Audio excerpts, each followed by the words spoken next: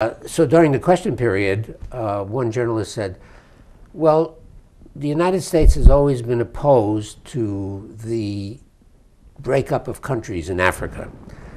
Keep the original borders. So why now are you supporting this referendum? So I said, well, the history is that the Eritrean people never had the right to decide for themselves. The UN placed them in part of Ethiopia as a confederation in 1952.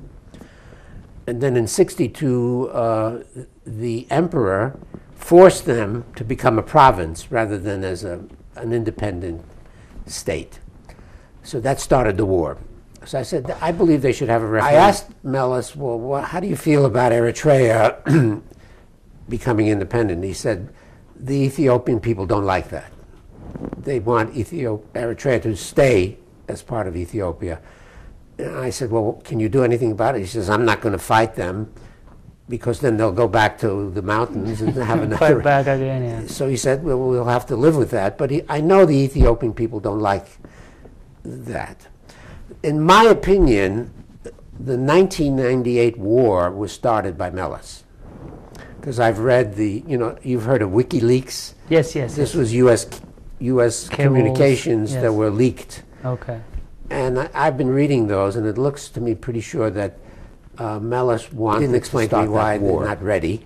But I've been trying to get them to mediate their differences. For example, the question of the delineation of the border.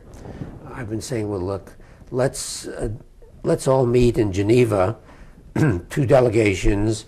We could have a U.S. government person there or a neutral government, UN, and in the morning they will delineate the border.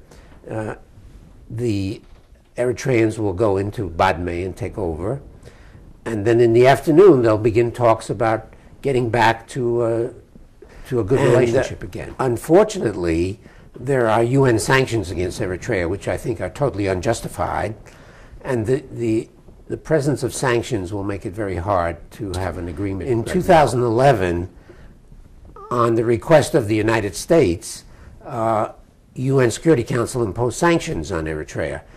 They were accused of helping Shabab in Somalia. I've talked to experts, especially in the academic world. I don't have any inside information anymore. And they say, well, we've seen possibility that they were transferring money to the Shabab. But for the last 2 or 3 years, there's absolutely no evidence that they're involved with Shabab. Zero evidence. And in October 2014, 14 of the 15 members of the Security Council voted to lift sanctions.